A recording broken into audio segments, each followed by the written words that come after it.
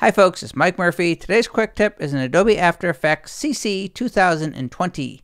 In this tutorial, I'm going to show you how to create a simple line animation using trim paths. We'll map out a fake road trip from Naples, Florida, which is where I live, up through Nashville and ending in Durango, Colorado. Create a new composition. The settings I used were 1920 by 1080 pixels with a 5-second duration. Next, we're going to create a line using the pen tool. For that, we're going to come up here, click on the pen tool, or use the keyboard shortcut G. I have a stroke of 10 pixels, and I just have this color that's a bright blue, so it'll show up on the map. I'm going to zoom in a little bit. I'm just going to click a point down here in Naples.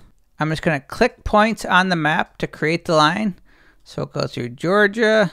We're going to Tennessee through Nashville. I'll come up to Missouri. We'll come all the way across Kansas into Denver.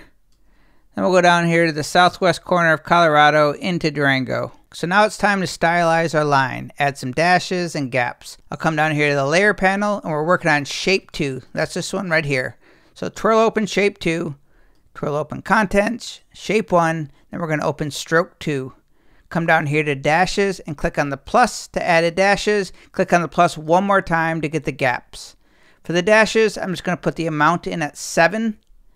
And for the gap, I'm going to change that to 35. We're going to change this from butt cap to round cap. Stylize the stroke of your line to whatever looks good to you. And now we will animate the dashed line from Naples to Durango using trim paths.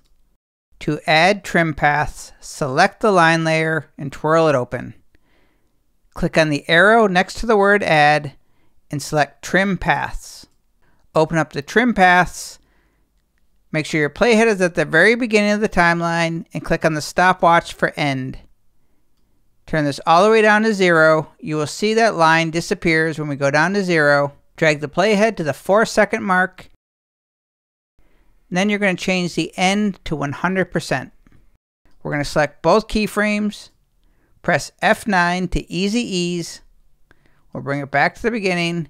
Hit the spacebar to preview. And now we have a dashed line that is being animated using trim paths. Move the keyframes closer together to speed up the animation. And if you want to slow it down, move the keyframes further apart. My name is Mike Murphy, and that is how you animate a line using trim paths in Adobe After Effects CC 2020. Cheers!